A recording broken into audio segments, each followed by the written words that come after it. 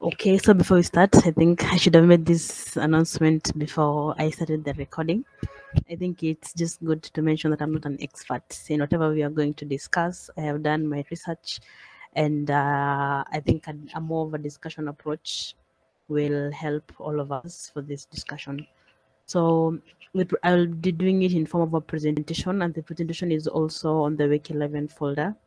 If you want to follow along, if my presentation disappears for one reason or another, you can just use that presentation from the W11 folder. Okay, so straight to the presentation. What we'll be doing today is automated creative optimization. The paper will be focusing on this specific topic has been done for e-commerce products, but we can just use the same approach for ads, like we're doing creative ads this week. So we'll be discussing it more on an e-commerce kind of approach, but it's just the same concept that can be applied for creative ads. So let me just start the presentation. If you have any question, you can just ask at any time. And as I will be staying on the call, I see there are a lot of maybe you can just admit the trainees as I shift to the presentation.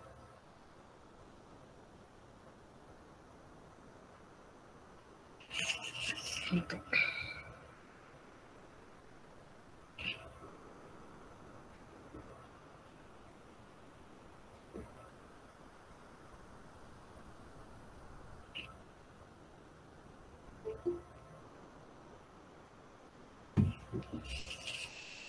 Okay, so I hope everyone can see my screen. I didn't even test my audio. I hope you guys can hear me because nobody has responded since I started talking. So I hope that you guys can actually hear me well.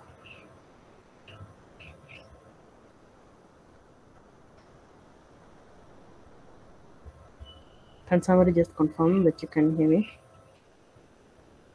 Yeah, we can hear you. Okay, cool. Thanks.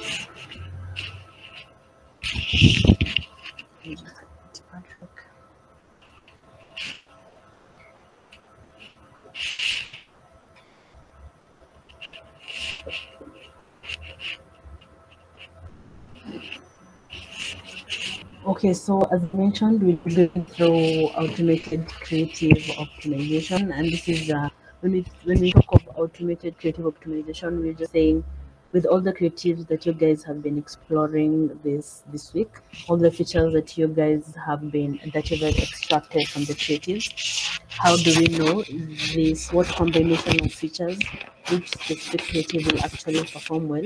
And by performing well, in this case, we're just asking which specific creative will actually generate a higher CTR, a higher click-through rate. So with this in mind, because we just want everyone to actually see this ad, they're able to just click it and interact with our ad, which is, I think, for Adludio, this is where the benefit comes after that ad has actually been clicked. So automated creative optimization will just focus on which ad do we show so that we can just increase that CTR.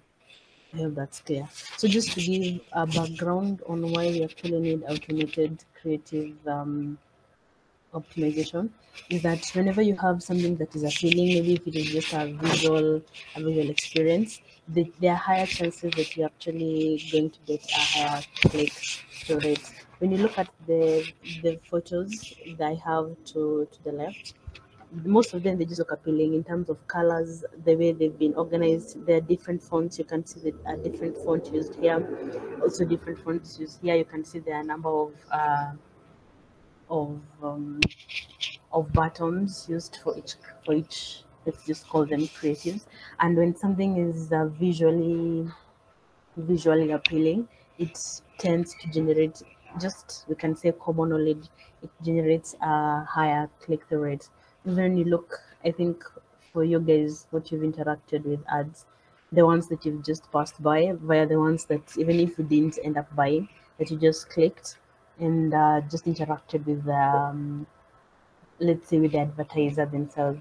Like for example, if you just saw an ad of Netflix, of Money Heist, you could just pass through it via maybe just clicking the yes, let's go see this now, and then maybe just going to see the review of that movie, the ratings, and just so many other things. So we just want you to click that ad. And then yeah, I think that's just what we're targeting. So when we look at these different ads and the type of features and elements that you guys have explored, we can actually, in terms of colors, in terms of fonts, in terms of, I don't know, the background, if there's a music, if it's a video, the kind of music that's being used, the kind of buttons, is it a white button, is it a red button, they're very different. There are very many different features that form a creative, and you can come up with very different combinations. You could decide to use a green button with a purple, I don't know, just the many different kind of combinations that you can come up with just to figure out, okay, so which creative will actually perform the best. This comes up actually as a challenge because in a case where you only have something small, you only have, maybe you are thinking of just one ad, and maybe you only have you're only considering two colors, two buttons, two fonts. They're not, the choices are not as much as maybe when you're considering, maybe you're considering, I don't know, 10 colors, 10 buttons, and the combinations of the combination of the features that you can actually show your users tend to increase. I don't know, they increase, they just become many. And this number of, when they become a lot, just doing, maybe let's say, let me do an A/B testing for every creative. If you have 1,000, I know in some cases people end up having 100,000 kind of number of creatives. If you say to do, maybe, okay, let me do an A/B testing for all this, it could actually be so much time consuming, so much time consuming, and maybe a lot. It would be really very expensive. At the same time, you could notice that, okay, so maybe this ad, as they mentioned, maybe for Adlubio they do bidding, and you could be showing the same ad multiple times in a day. So maybe instead of doing just one ad, you could do the same ad with the same information, but tweaked depending on the number, on the kind of features, so that if a user actually passed it the first time, they could actually, I don't know, maybe the second time they see it, it would actually entice them. Anyway, so with this kind of knowledge in mind, you notice that we have two major issues. The reason as to why we'll actually introduce an automated kind of creative optimization. So because of the complex interactions between the elements, this is one of the major issues. And then let's say, for example, you don't have so many elements, you just have a little, I don't know. So you decide, okay, let me go through each and every combination, show each and every combination, and get the CTR for each and every combination. So you might find when you just show everything, you might end up overfitting your data because you just, I don't know, you're showing everything, and this an issue is actually referred as high variance when you're estimating this in CTR. So I had somebody trying to join. I hope they were admitted. Oh my god. Okay. So with these kind of issues in mind, this is where automated creative optimization comes in. Instead of doing that A/B testing step by step, I want to do this, I don't know, take out of 100,000 creatives, test each and every one. Yeah. We want a method where instead of doing this manually, you could just, in a way, maybe you have 100,000. So this is the basic idea behind automated creative optimization. You just show all of them, but you show them in a random nature. So for example, out of your 100,000, maybe you just pick, I don't know, in one page you pick like different features. So you're picking a white button, this font, this color, this background. You pick all of them, you get one ad, you show it to a user. If that user gets to do a click through, I don't know, if that person clicks ad, you update the information based on that combination. How did it perform? Then the next time you are rolling out another creative, you also get random features together, show it to the user. Depending on how it performs, again, you also give it a CTR value. How did it perform? So anytime you show something to a user and see the performance of how each ad performs, you update the information on your database. Eventually, you'll be able to know this combination does not work really well. This combination maybe tends to work really nicely. After sometimes you'll tend to have, maybe you'll have like 10 to 50, which are performing really nicely. Of course, you continue. It's an automatic process. It continues till finally maybe you have that one creative that is really performing well. But since you'll be showing ad multiple times, the main thing in automated creative optimization is that idea of randomness. So we will look at the math behind this thing, and when eventually you have this one creative ad that keeps on being shown, it could be that you did leave out something. And if one ad keeps being shown all the time, there's this idea of just, okay, let me just pick something else random, other features randomly, and again compare the values. So this is how this is the basic idea behind automated creative optimization. We'll go into the nitty-gritty of what happens behind the math behind, and yeah, up to that I hope we've understood. I was doing some research and many companies are already using this at the moment. TikTok is mainly using this for its advertisement kind of campaigns. I think Meta, that's Facebook, Instagram, and is it WhatsApp, how they just show you the ads. They also use this kind of approach, and Autocom, and I'm not sure of any other company, but those are the major ones that I have come across that they actually use this kind of approach. So I don't know up to date if that's just clear. We'll go into the nitty-gritty. You'll notice the rest of the rest of the is mainly math, and I just wanted to know if that idea sinks. That is actually home. Is there a question? Is there a question, something that is not clear, of how automated creative optimization works now in the real world?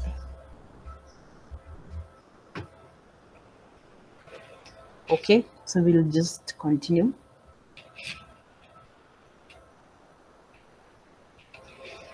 Okay, so when we're mentioning the issues that arise with showing creative ads, we had two main issues. One is how will the which features will come up with the best interaction so that we get that highest click-through rates. Of course, most of the times, I don't know, that's one of the issues we had. The second issue was the high variance, because you did overfit your data because maybe of the sparse kind of data set that you had. You ended up going through everything, and your data now, your click-through rate is very high. You have like a 100% click-through rate. And although that could look like, yeah, I did it, when you have that high variance, 100% click-through rate, overfitting is not really a good idea in machine learning. So anytime you see, like, maybe if I have 100% click-through rate, I don't know, something is wrong. You are going through an overfitting kind of issue. You have a high variance, and you just need to reduce this. So to go through these two issues, for the first on interactions, when you just check, we said we have like 100,000 features, 100,000 elements. There are algorithms in machine learning, like the factorization machines, that actually they're made for this kind of problems. So I think I'll just be shifting on and off because of those who are joining. I'll be shifting. Okay. So a machine learning algorithm like factorization machines is actually built for this kind of issue.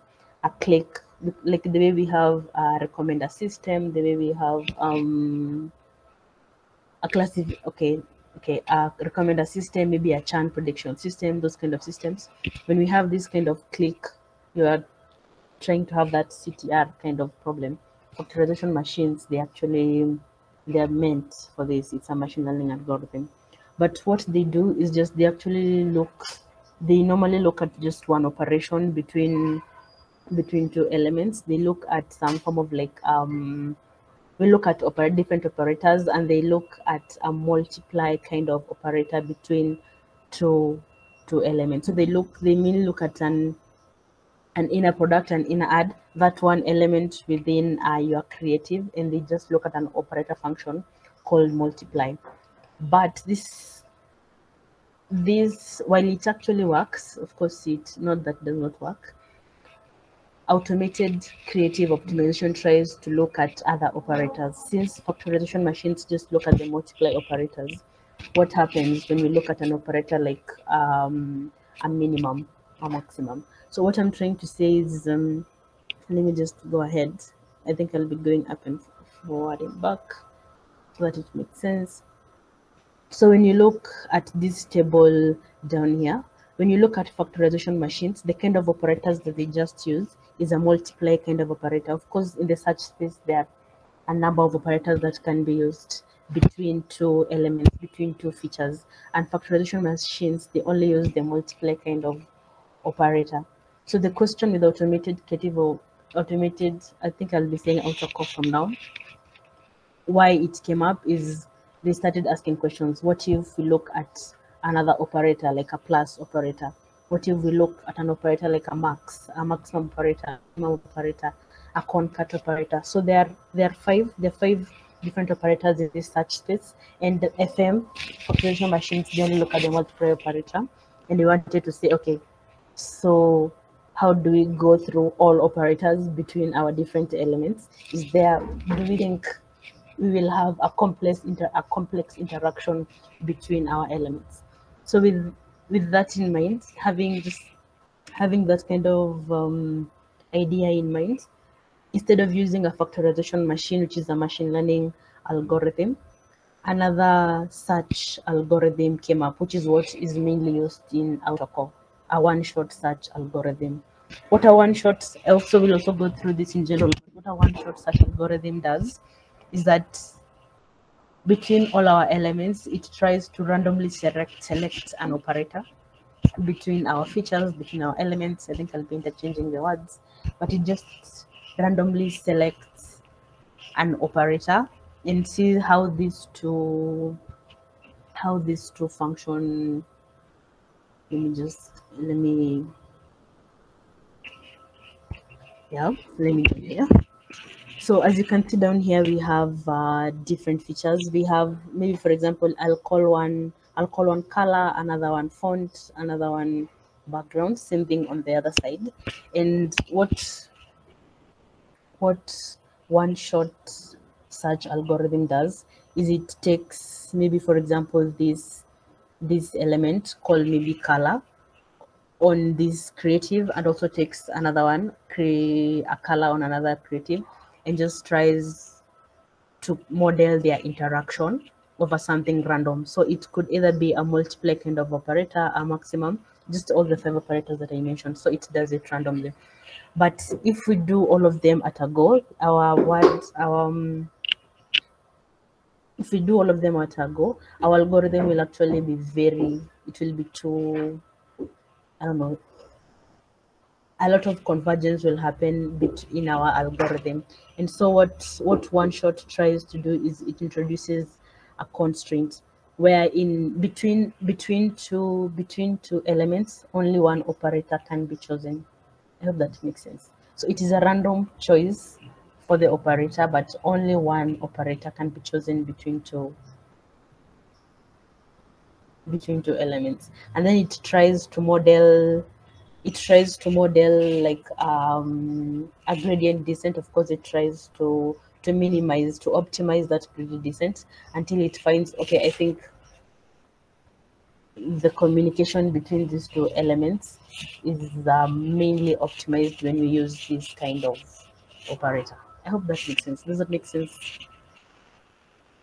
Maybe just I don't know, I think I've talked a lot about the one-shot search algorithm.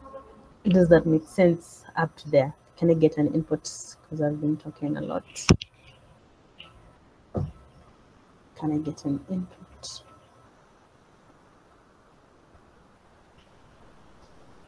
Is it making sense? Okay, I'm not listening, not really. Maybe just unmute. Okay, maybe just to ask you, Emmanuel, directly, what has made sense so far, and what is it that has confused you? Something that I would go ahead and rephrase instead of just starting from the beginning. Emmanuel, just go ahead and unmute and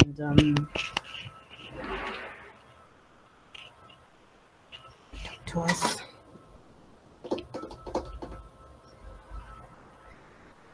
Just the one shot search. Okay. So as I was saying, guys, since we are having this click, we are trying to maximize that CTR. If we were doing a machine learning kind of approach directly, we could use an algorithm called a factorization machine. But a factorization machine algorithm, while it works, it only models simple interactions using one operator, one operator in the search space, a multiply operator. But there is more than one operator in the search space. We have 5. We have the multiply, we have the plus, the concat, the max, and the minimum. So, is there a question? Yes, Did someone say I something? wanted to say, I want to ask about the operator. By the operator, you mean the feature? No. I mean, just like in, let me see, when I say an operator, assume like an arithmetic operator, like plus, division. We usually have arithmetic operators, plus, division, modulus, such.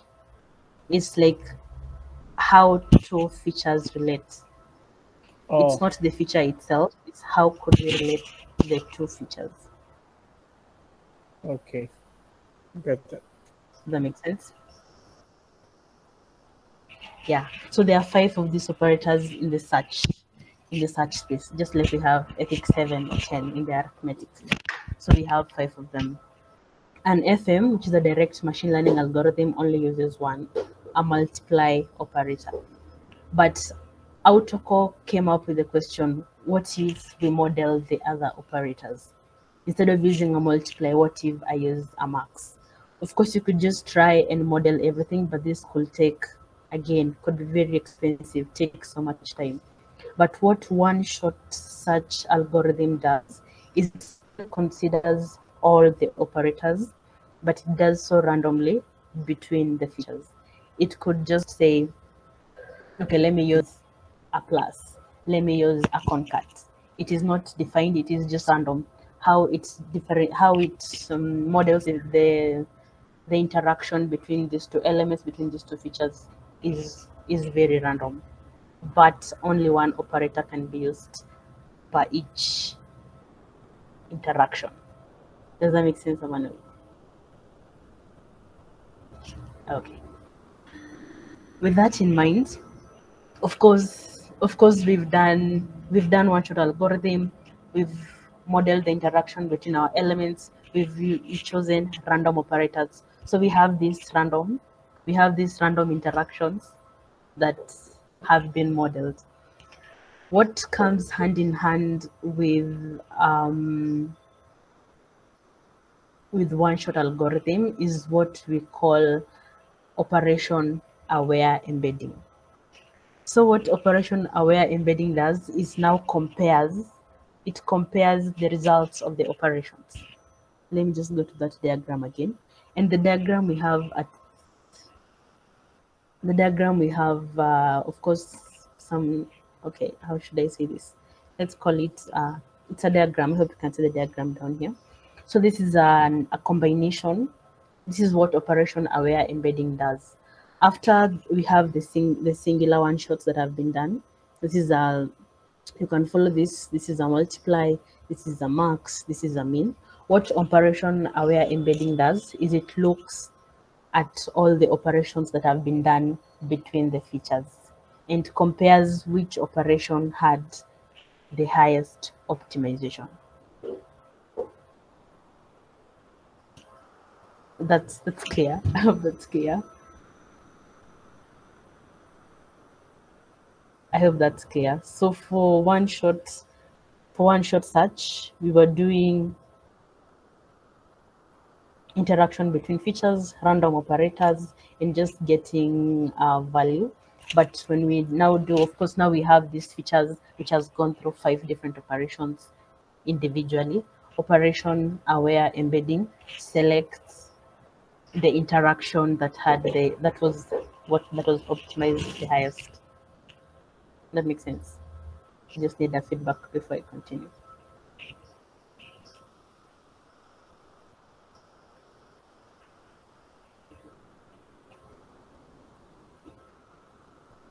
Yes, thank you, Ishak. That makes sense.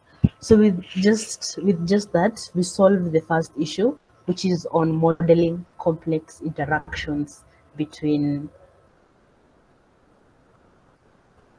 elements, between features. So of course, with just that, we can say, okay, so this combination was selected. This is what will be displaying to the user. That's what we're doing in the end. I Yes, have a Mohammed. question. It may sound away from our topic, but if this algorithm used in the paper of attention, all you need the NLP project, because I saw that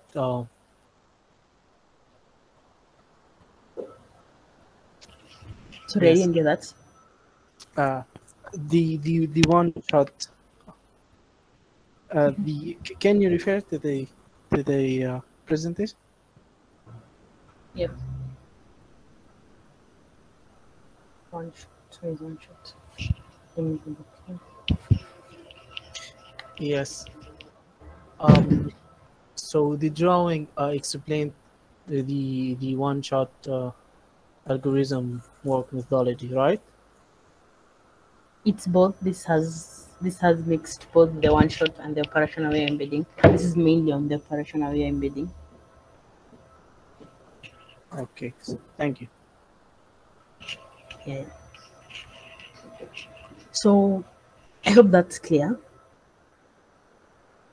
I didn't. Everything I've explained, by the way, guys, is just slide 4.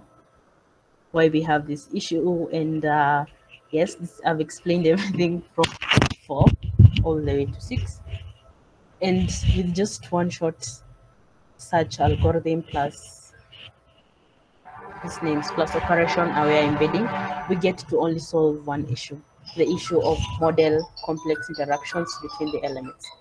Another issue comes, and let's say you just had sparse data, and this where you're saying you have high variance, your data overfitted. Maybe yes, you're showing the right creatives, you're showing the right connection with features, but your data is just, it has a high variance, it's too overfitted. How do we deal with this issue? Dealing with this issue, we go ahead and apply a method called Thompson sampling. So Thompson sampling is mainly based on the Bayesian models, on Bayesian inference, Bayesian networks. Let me just say Bayesian. Thompson sampling is based on Bayesian. Where Bayesian, when I say Bayesian, it's that case scenario where we consider a prior, something, some knowledge that we have. Of course, we have some likelihood, some information that has been added, maybe some data, something we know, and then we come up with our posterior. So what Thompson sampling does, it mainly considers that posterior. What does it learn from the posterior? Then from what it learns from the posterior, it goes back and updates our prior. Let me just see somebody else. Okay.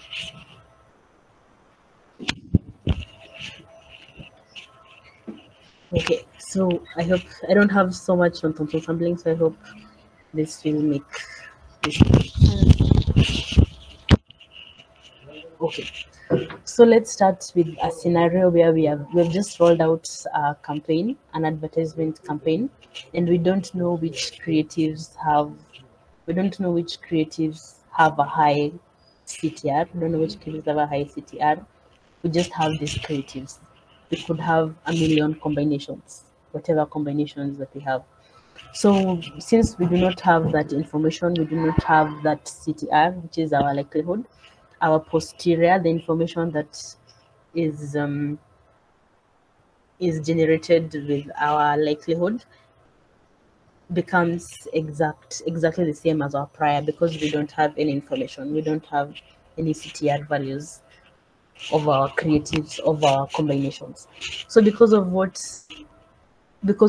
we had at the what we just done, one shot algorithm search, we did choose a couple of elements, and so we just started showing our ads, our creatives to the user. And when we show this creative, okay, so we have a response. We see that this creative performed this way. So since we have now a posterior that we know, okay, this specific ad, this specific creative maybe had a click-through rate of, let's say, 0.8, assuming out of 1 of 0.8. So we go ahead and update this information on our data. So what we are trying, anytime when we are doing some form of Thompson sampling, of course, following a Bayesian kind of model, we are assuming that our prior follows a Gaussian kind of distribution. So anytime we follow a Gaussian kind of distribution, two things come to mind: what's our mean and what is our standard deviation. So anytime we we have a posterior being updated, which goes back and updates our likelihood, it updates our mean. At the same time, it updates our standard deviation. So for us to achieve that highest, I don't know, that better, best performing creative, we need our mean to be very, very small. Both our mean and our standard deviation, we need to be very small, meaning that, I don't know, we narrow our, we have this small percentage sure that we will get a higher CTR. Not 100% CTR, of course, just a higher CTR. I don't know. Let me just go through this process, the simple process that Thompson sampling actually follows. So we assume a prior. We don't know anything. So our prior is like we have these creatives. Then we sample the model weights from the posterior. We just show them to the user. We show them to the user, get a CTR from what they're seeing. And then because of how maybe, let's say, creative XYZ performed, so we end up recommending that CTR a little bit more. Does that make sense? Since we have a CTR of, let's say, 0.8, we are saying, okay, so this is good. We go ahead and say that yes, this creative is performing better.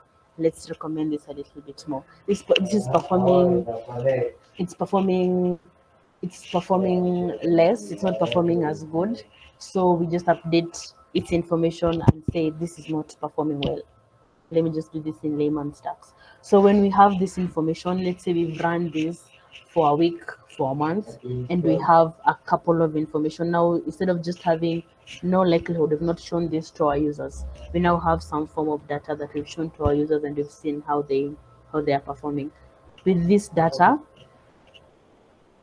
we can now go ahead and randomly, again, I think I mentioned something about randomly select those creatives that have really nice CTRs. So not just the highest, of course we don't do the highest. If we have about 100, we just don't show the one that is at the top. We show randomly the ones that did perform very well. Again, compare between the two. How will they perform? So Thompson sampling will keep on doing this, showing, comparing, updating, how did it perform? Again, showing, comparing, and updating, how did it perform? All the way until we have these two creatives, or this one creative that performs really well. And you'll find that maybe it will keep now showing this, it will keep showing this creative every single time. It has singled out every other creative with different components, different elements. This is what Thompson sampling does. So again, this becomes an issue when only one creative keeps being shown. Every single time one creative keeps being shown. And that's why when we do Thompson sampling in AutoCore, automated creative optimization, we have to introduce two other concepts: the stochastic variation inference and the reparamet, hey, reparameterization trick. I've introduced another word. I hope we are still together up to there. So this is where my mind also gets boggled up together. I know for sure what both of them try to achieve is that randomness. What, for example, the reparameterization trick, it just does, since we said in Thomson, we are going at the posterior, so we are back propagating like we do in, I think it's in a loss, is it a loss function that does some backward propagation kind of approach? So we just look at how it's performing and then we try to update whatever we know going backwards. So what reparameterization does, whenever we do this kind of back propagation, there could be some randomness within our data, some noise.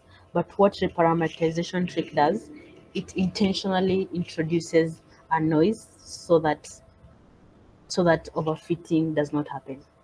You know, overfitting goes through every single noise, every single outlier in your data set, and this is what we don't want. Let's just, the variance is too high when we go through every single noise in our data set.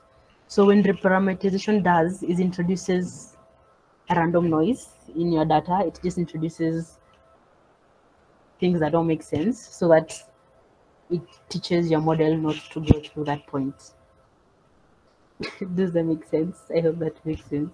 So that you actually reduce the variance that your data comes up with at the end. On the other hand, I think I'll come to the questions in a few. On the other hand, what variational inference does is it tries to come up with these gradients randomly at any point in your data. It just comes up with this gradient and tries to see how does data perform at this specific section. So it's what I was saying randomly, like, okay, so let's take this combination, of elements. So it says, okay, so these two elements are combined, they're being shown, how did they perform? Just randomly, just pick up anything, and then this is how they're actually being shown to the user. Again, going back and updating the data that we have. Any questions up there?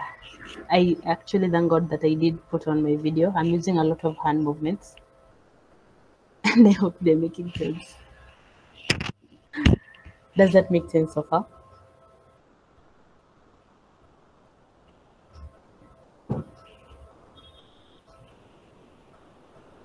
Who is confused? Where are you confused? Do you have a question?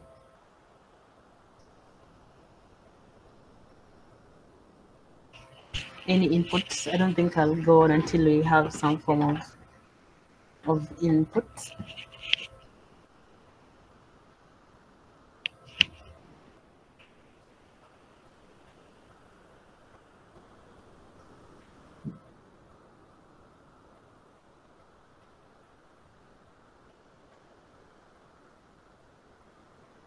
Okay, so in short, you're asking how back propagation works with one-shot learning. Of course, I'm assuming you mean one-shot search algorithm, different things. That's a good question. I don't think I considered that in my research, how the two actually combine. All this time I was considering them working independently, but actually think that they could go together hand in hand, because what we noticed from one shot search algorithm is that when you will get the most complex interaction between the two elements, that one shot such algorithm could result in a high variance, which is what we are trying to solve with the second approach.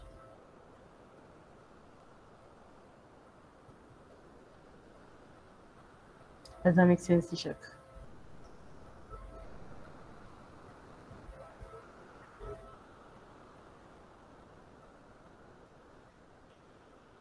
Yeah. So we did start with issues, small interactions. One short search algorithm helped to create more complex interactions. But then again, even though they give the most complex interactions, they could result in overfitting, some form of high variance. Then we go ahead and introduce Thompson sampling, which of course uses some randomness, some reparameterization trick, and tries to reduce that variance just to remove that overfitting from our CTR. Okay, I actually hope that you guys would speak, but you'd go ahead. So having gone through all that, that is how automated creative optimization works. Of course, I've added a couple of math, sorry, I have added a lot of math formulas, and if you want to put this in action now, this is where you just go again and understand how do I do a one-shot search algorithm.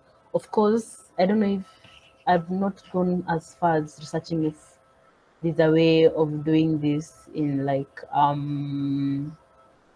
Python deep learning. I'm sure there's a way. What little research I didn't get as much research on the one-shot search algorithm and the operator aware embedding.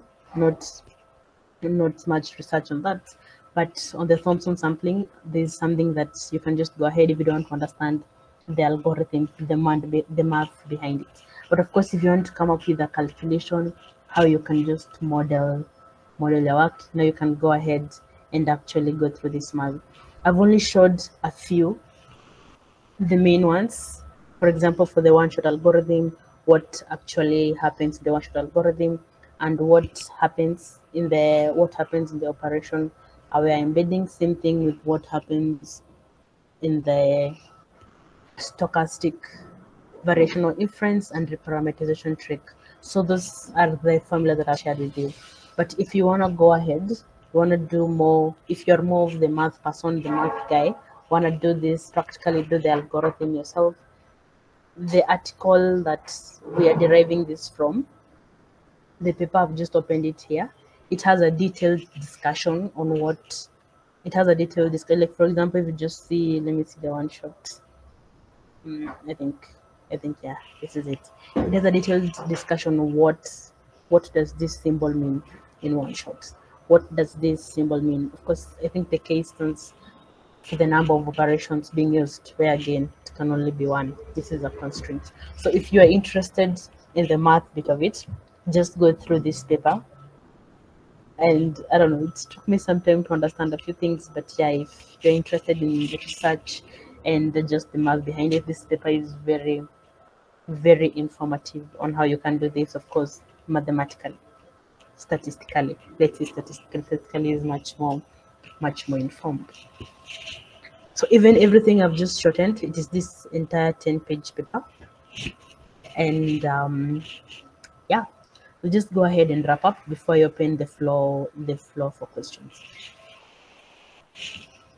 So of course, because we are doing an analysis of a paper, what they did after introducing AutoCore, automated creative optimization, is of course they went ahead and tested it on some synthetic results. Of course, just some dummy data, came up with creatives, came up with elements, came up with everything, and they just decided, let's put this to test. What's the CTR? How does our AutoCore algorithm perform in comparison to something like the factorization machine, maybe, yeah, and other different algorithms, baseline algorithms.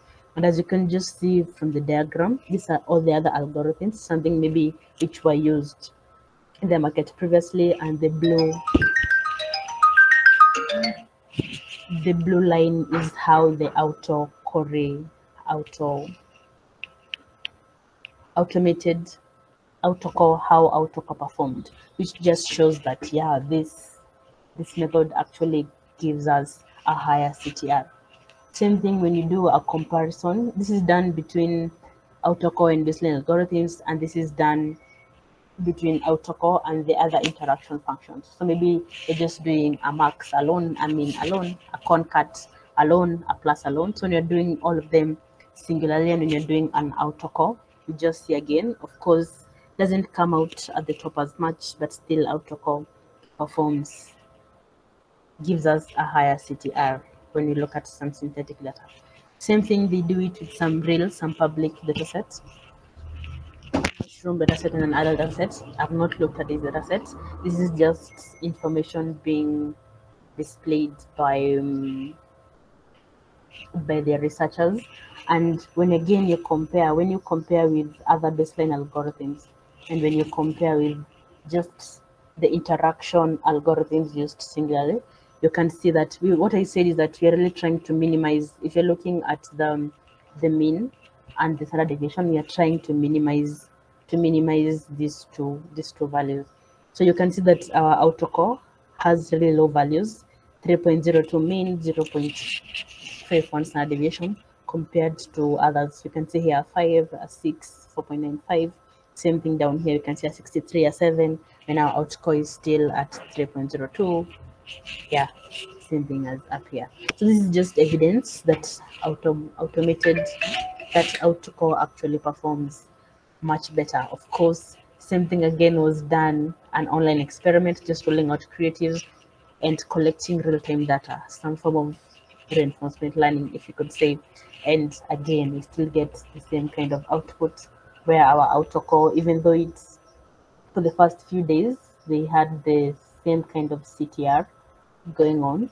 But after like the third day of running these experiments, you see that auto-correlated, automated creative optimization tends to perform better in each and every kind of data set.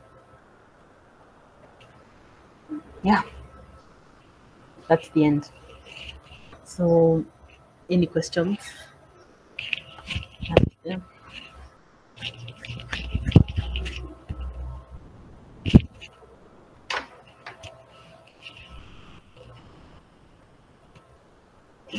Any questions?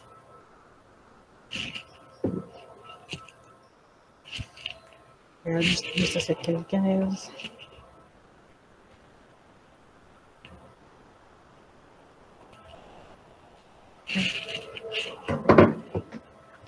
Any question? Any question up there?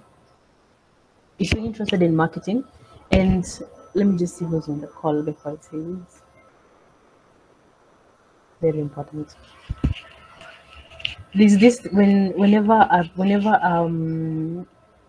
project is shared by a company that is already functioning, like Adludio, take much keen interest in such kind of projects, because if you do come out at the top, high chances are this company will take you to work for them. There's a reason as to why they share these kind of challenges with us in academy. Of course, we go down to how it should be done within just 1 week. But if you do have a nice understanding of what's going on, if you can communicate, especially you'll notice that optimization is not really in most of our tasks, but we've just given this tutorial because this is being used out there already.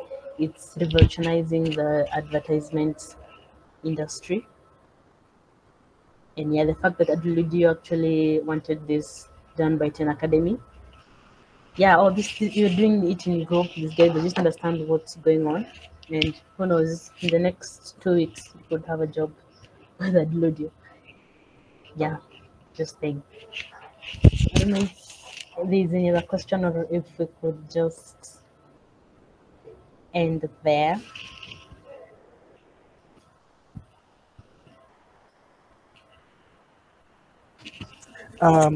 The mathematical side, is it easy to understand? Because I Yeah. feel I think it's easy. If you especially okay, sorry. Is your question complete? Maybe just continue with the question.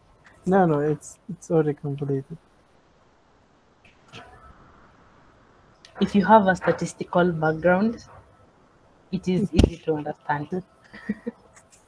So I'll try to. Otherwise you'll be doing a lot of research. Of course you could understand eventually, but you'd need to do a lot more research than somebody who has a statistical background. If you have a statistical background, you just look at an equation and you're like, okay, this is doing some form of Bayesian modeling. And so you just know, okay, so this is a probability, this is that, this is that. If you have that kind of prior knowledge, understanding the maths will be really simple.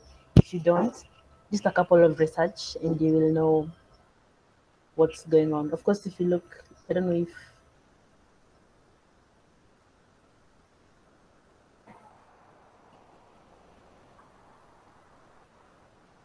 oh, I personally didn't take statistics. I only took one course in Bayesian. Was it Bayesian networks? It has helped me on the prior posterior likelihood understanding way easier. But yeah, do we have somebody here who has statistical background?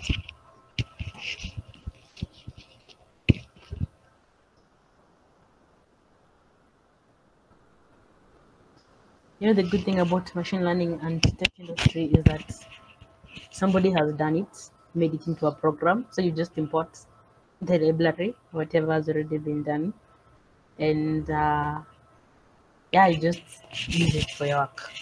But like I said, I've done a research on one, especially on one short search algorithm. I didn't get a lot, especially on YouTube. So there's nothing on YouTube, unless I did research very wrong. But there was nothing. There was nothing on one shot search algorithm on YouTube.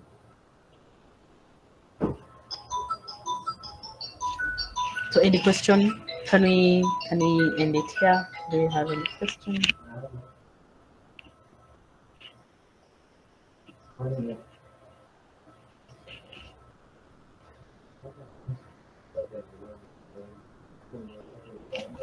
Okay, I think instead of just holding you hostage in this call and there's no one responding, just go internalize. I've told you guys this is actually being used in most of my research. I noticed, especially TikTok. TikTok comes up a lot, and if you're in TikTok, I don't know if you use TikTok a lot. Apparently, what they just do is you upload different videos. You are advertising the same product. Maybe you're advertising a jeans. So you upload up to I think 10 videos of the same product.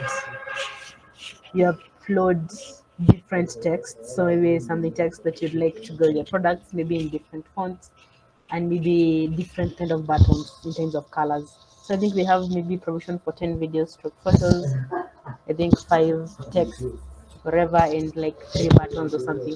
So since TikTok is already doing this behind the scene, what we are now trying to learn how to do autocall, it's doing behind the scene. As a TikToker, you just enable autocall, of course, at an increased expense, and the algorithm does that for you. It takes all your creatives, tests every single creative until it finds that one creative that is performing really well with your audience. Yeah. Since no one wants to talk, I think we can just end it there. Have a nice evening, guys. I think I'm waiting for 5 so that I use my entire hour. But yeah, have a nice evening, guys.